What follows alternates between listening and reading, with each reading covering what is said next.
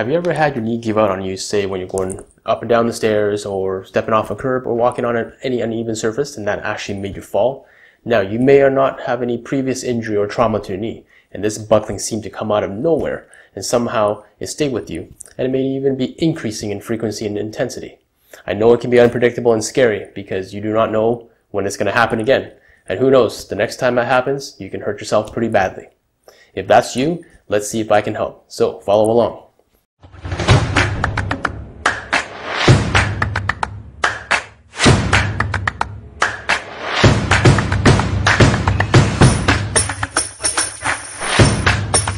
Hi, I'm Mike, physiotherapist from MyPhysioGo.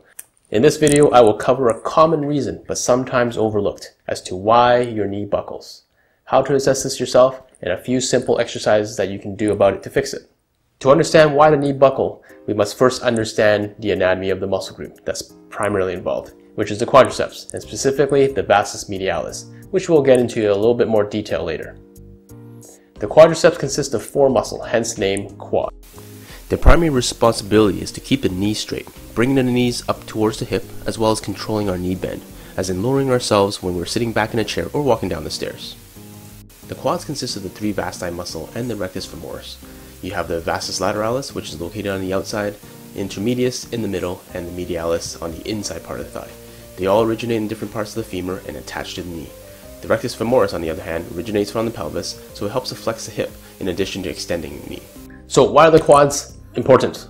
They are activated in almost all activity when we're weight bearing. So things like walking, running, jumping, getting up from a chair, going up and down stairs, kicking a ball, they all require the use of the quads.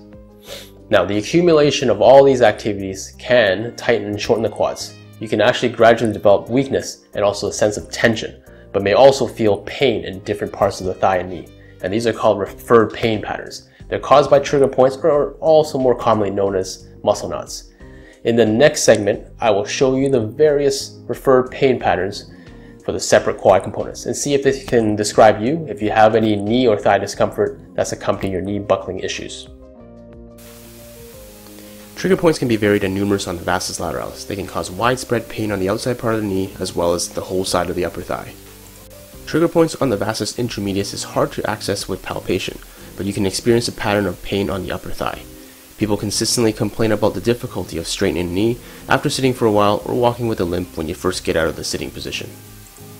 For the rectus femoris, pain is referred to the front of the knee and above the kneecap.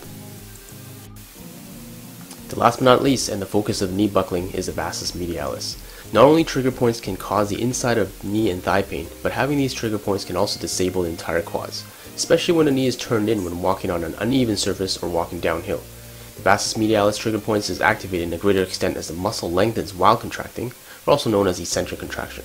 This sudden load increase is what causes the knee to buckle and completely lose strength. So what can cause the buildup of trigger points in the quads? Now, strenuous athletic activities involving the quads, so things like jumping, running, squatting, especially deep squats, will do just that. For the vastus medialis, excessive pronation of the foot, hypermobile midfoot, or simply prolonged kneeling down can do that. Also, tight hamstrings, and if you have muscle imbalance in the hips, or even having a heavy weight on your lap, like a child sitting in your lap during a plane ride, just to name a few. So lots of possibilities. So to quickly resolve the symptoms of knee buckling, you can choose to release the trigger points in the vastus medialis. But to resolve these issues and prevent trigger points from occurring in the first place, you need to find out the cause. So a quick test to see if we have any restrictions. For the vastus medialis, we bend the knee while we're lying down, and there should be no restrictions on the knee bend. You can also firmly press on the inside of your thigh for any tenderness, and sometimes I like to do on my own is just to gently hammer fist the tender spots, and once I find it, I can mark it and make a mental note of where it is. You can also assess the tightness of the quads by lying down on the edge of the bed with the back of the upper thigh and the lower back of the bed. As you bring the left knee towards your chest and your right hip rises up and your knee extends, then you have both tight quads and hip flexors. If you straighten the knee and the hips lower, then you have tight quads. Your knee needs to be able to bend at least 80 degrees to be considered normal quad length. So the fix. Quad stretching, rolling, and self-trigger point release techniques in various positions can help. Now, this all depends on the amount of space that you have and what kind of tools that you have. Now, note before stretching out the quads, you may also want to stretch out your hamstrings as well, because the hamstrings can sometimes go into spasm when your knee is bent in a quad stretch position. You can also apply a little bit of moist heat or some gentle warm up before you stretch, and that will make the process a little bit more comfortable. As with all the stretches, you want to hold for at least 30 seconds and then repeat at least 3 times daily.